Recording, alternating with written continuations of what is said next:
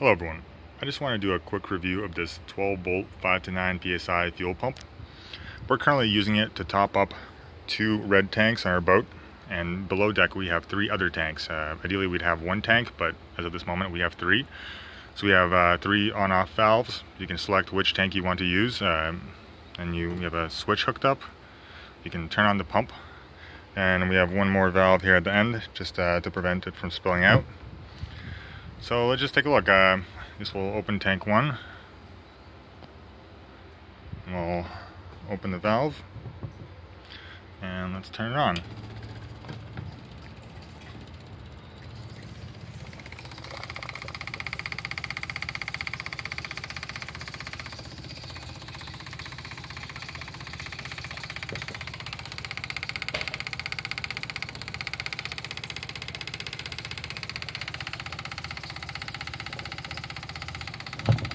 You can see it's working pretty well. It says it's around 30 gallons per hour. Ideally we'd want a slightly faster pump, but as of this moment, and since it's just a first attempt, I think it's pretty good. It's 20 bucks, comes with a couple different pieces, mounting, like a mounting clip, and brackets, kind of everything you need. So if anyone's wondering about this thing, I guess I will update as we continue using it. So I'm not sure how well it'll work after a long time, but as you can see, it is working pretty well.